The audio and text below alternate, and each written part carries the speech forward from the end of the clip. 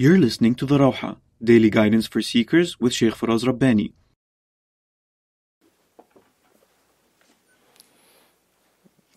Bismillahir Rahmanir Rahim. Alhamdulillahi Rabbil Alameen.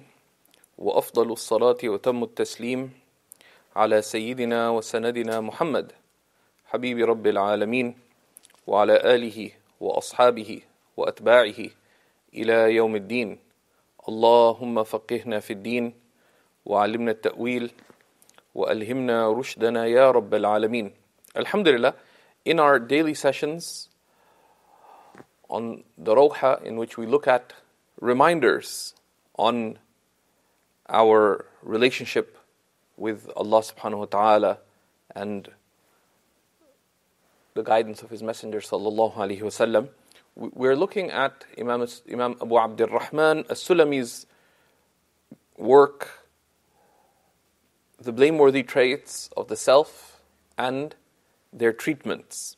And this has been recently published after a long time in a draft mode by Sheikh Musa Ferber as The Infamies of the Soul. And it's available online, and it's a valuable translation on an important topic. So he says, rahimahullah ta'ala, Imam Abu Abdulrahman al-Sulami, وَمِنْ عُيُوبِهَا الترسم برسم الصلاح من غير مطالبة القلب بالإخلاص فيما ترسم به من الصلاح. From the blameworthy traits of the lower self, right, of one's desires and one's whims, is taking on the appearances of righteousness without demanding from one's heart sincerity in those things that one has manifested of righteousness. Right?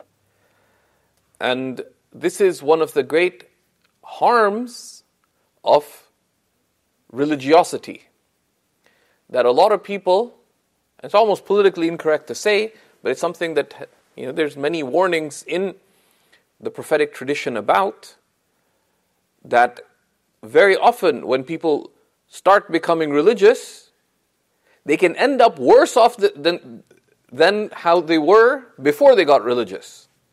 Why? Because before they just felt, I'm a nobody. But now suddenly they decide to become religious, so they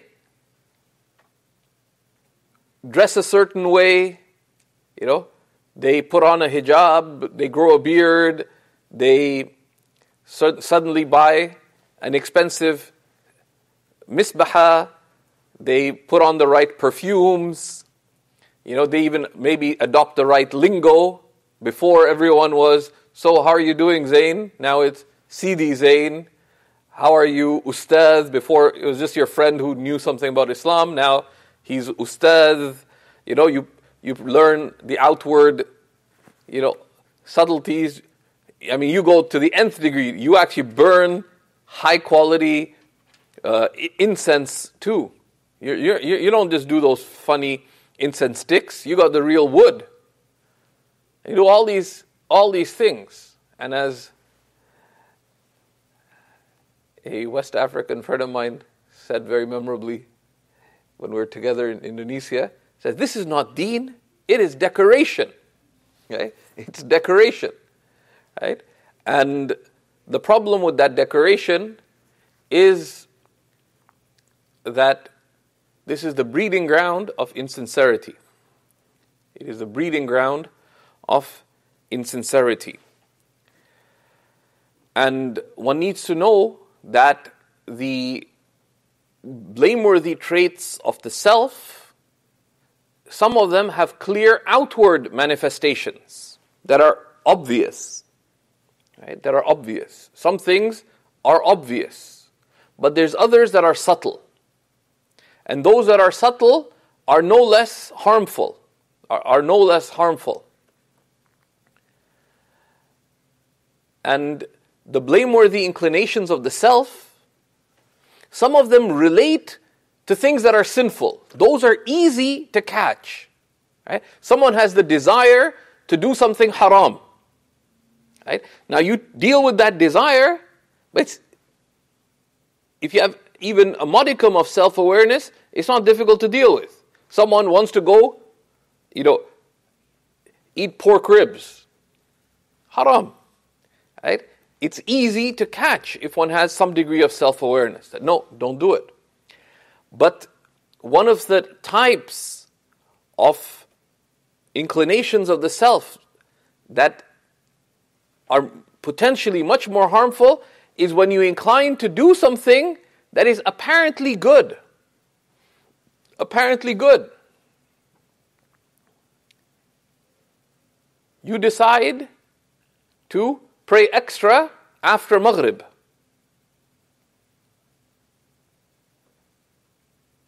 But in actuality, you never do it except in front of other people.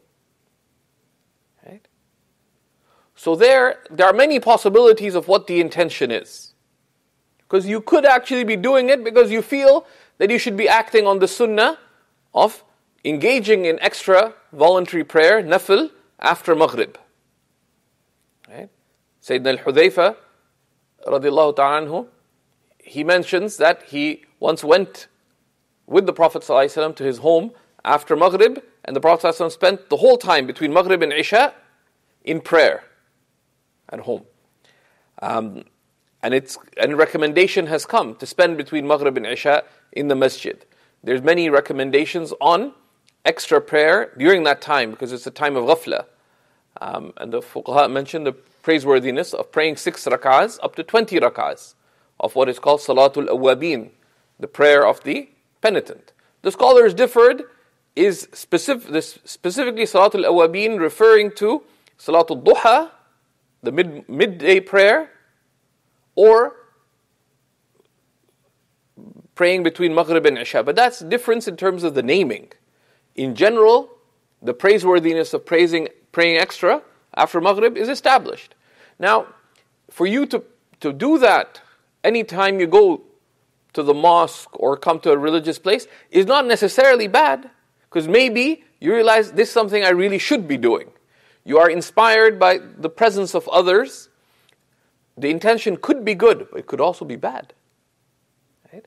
And when you're not careful of these hidden motives, because the motive in doing the haram is obvious, but the motive in engaging in these kinds of works could be devastating.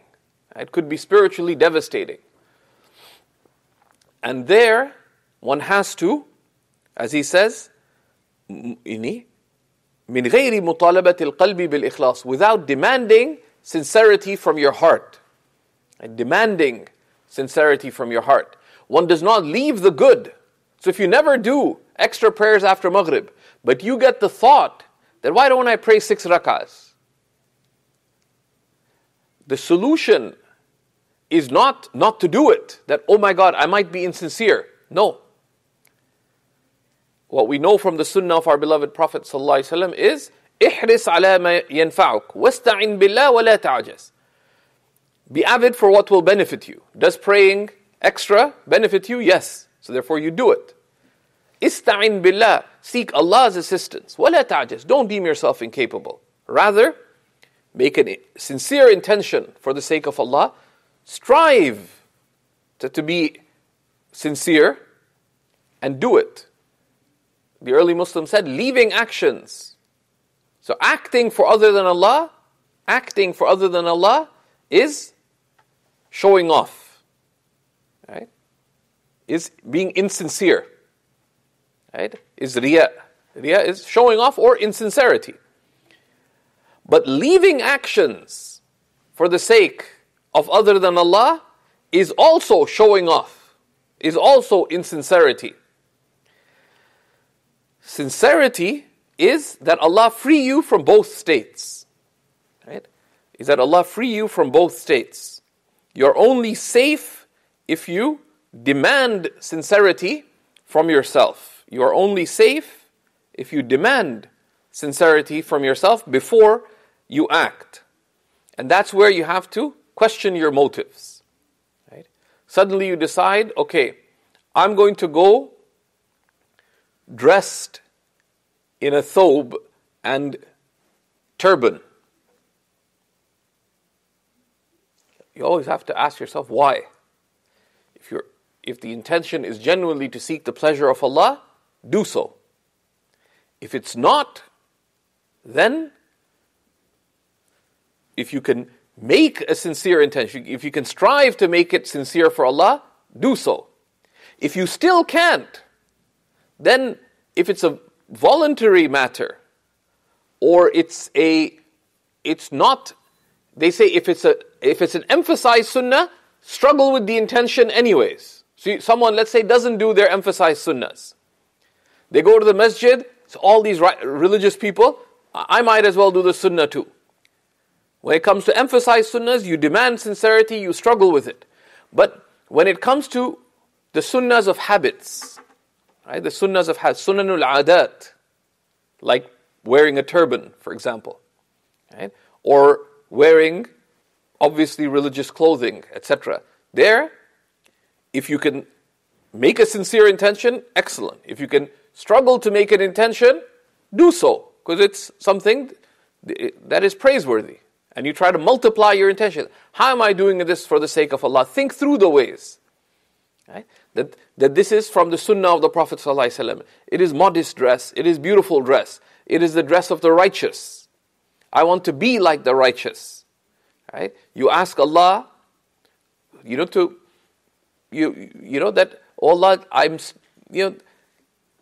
I am trying to make my outward righteous. I ask you to grant me assistance in making my inward righteous. So you work with your intention. But even then, if you don't find the intention, then you have to have extreme caution. Right? Because insincerity creeps in through this back door. One of the safeguards of sincerity is to consult. Have have teachers you may consult. Have friends who have taqwa. Right? Who have iman and taqwa. And that's why the Prophet ﷺ said, لا تصاحب إلا مؤمنا. Keep the close company only of true believers. ولا يأكل طعامك إلا تقي. And let your eating companions be the people of piety, the people of taqwa. Right? Because one talks about one's day-to-day with them. So you have this thought, I'm going to start wearing a turban to all religious events. Something like that. Consult your teachers. Right? Like for example, with that, I have a friend who asked one of a teacher of ours. He said, "I want to start wearing a turban."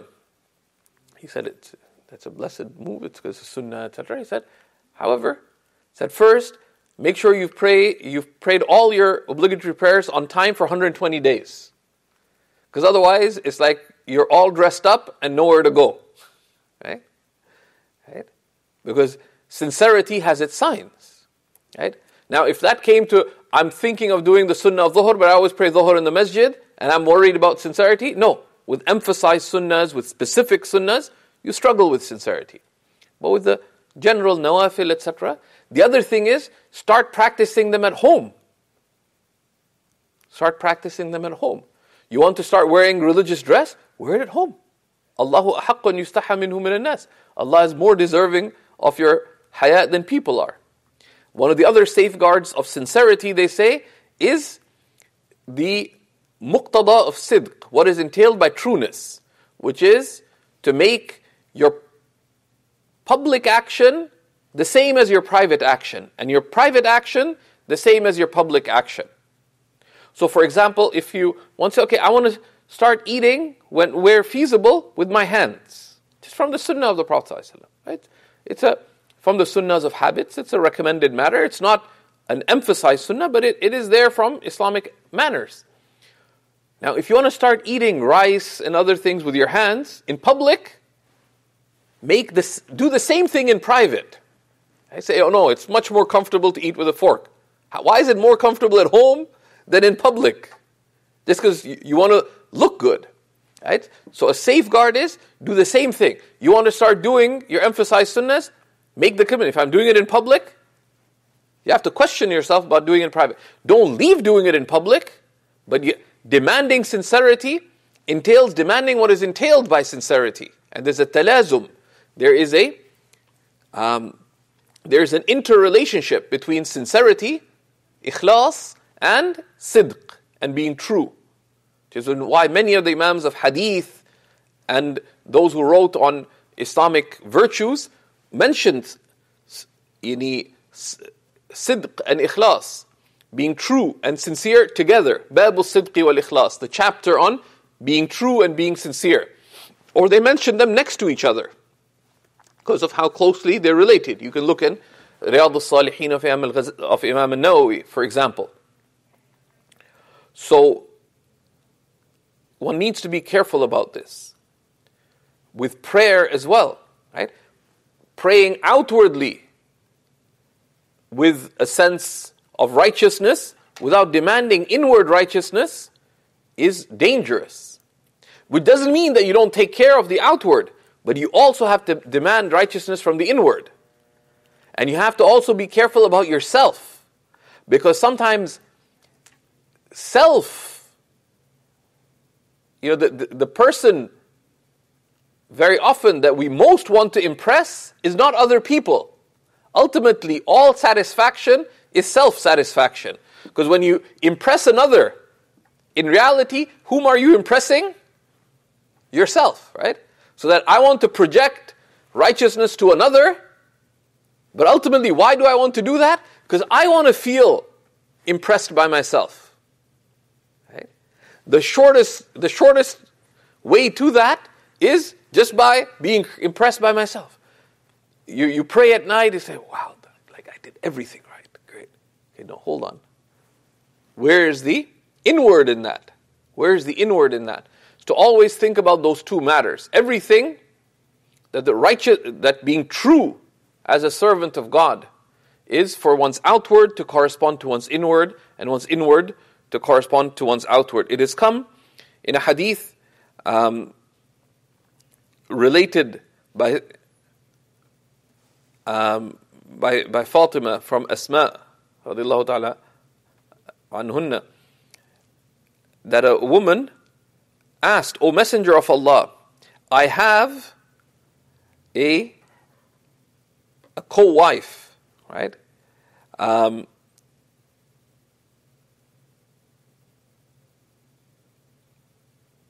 So is it okay if I pretend that my husband is giving me things that he hasn't given me? Right? So that she feels jealous of me. So the Prophet ﷺ said, Al-mutashabbih bima lam yu'ta kalabisi thawbay zur. The one who pretends to have what they haven't been given is like someone who's wearing fake clothing. Is like one who's wearing fake clothing. It's not the real thing. It's like someone puts on the clothing of the king, say, I'm the king of Tompkin. No, you're not. You're just dressed up, right? It's just a fake. And Imam Bukhari mentioned this in a chapter heading, right? And similarly has been related from Sayyidina Isa alayhi salam. So what is the treatment? He says, وَمُدَاوَاتُهَا تَرْكُ الْخُشُوعِ فِي الظَّاهِرِ إِلَّا بِقَدْرِ الْخُشُوعِ فِي الْبَاطِنِ, is to leave outward khushu', outward humbledness, except to the extent of inward humbledness. Okay. Right? Meaning, be very careful of all outward improvements, except insofar as you have connected them with inward improvements. This does not leave, the ulama tell us, this does not mean leaving the sunnahs. There's a criterion, and you intend in it, ittiba', following. And that is mafruq minhu. That is, like, everybody is under that banner of ittiba'. Right? It is not any type of showing off to follow the sunnah, right? So what does one do?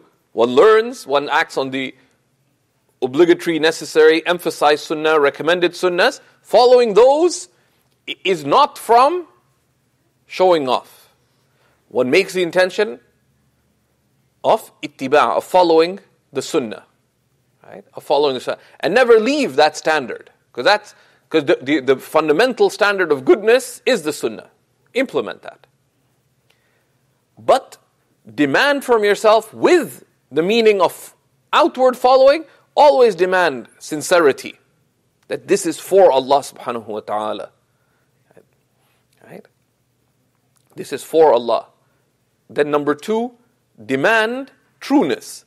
Strive to make your private like your public, and vice versa. In your worship, in your adab, in your proper manners. If you see righteous ulama, how they dress at home, if you dress in dignified clothing outside, dress in dignified clothing inside. Because ultimately all beautification is for the most beautiful, for Allah subhanahu wa ta'ala. Inna Allah jameel yuhibbul jamal. Truly Allah is beautiful, He loves beauty. Now of course you may not dress in exactly the same way, but there's dignified clothing for home. Right? And the same thing, as appropriate to the context. Right?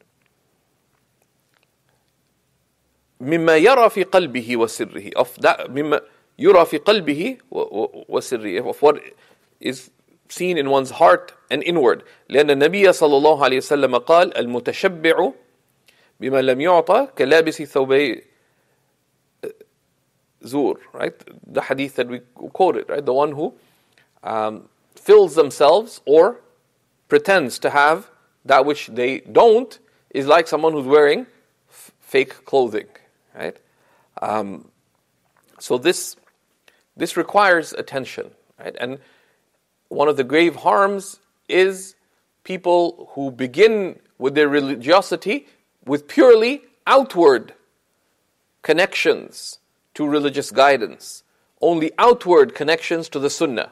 Strive to have a healthy religious life, to always be cultivating your outward religiosity and always cultivating your inward spiritual health, right? Your sincerity, your trueness, the other traits of the heart. And regarding that, one of the best resources that we have available in English is a wonderful podcast series by our dear friend Ustad Amjad Tarsin, Soul Food, which you can find at soulfood.fm. It is very, very beneficial. It's now into its 6th season, and they're brief, topical, very inspiring, full of wisdom, and very practicable. So that's a way of cultivating this self-awareness in a positive way, and to bring that inward righteousness that must be cultivated. وصلى الله على سيدنا ونبينا محمد وعلى آله وصحبه وسلم والحمد لله رب العالمين. Thank you for listening to the Rawha, Daily Guidance for Seekers with Shaykh Faraz Rabbani. Help Seekers Hub give light to millions around the world by supporting us through monthly donations by going to seekershub.org/donate. Your donations are tax deductible in the US and Canada.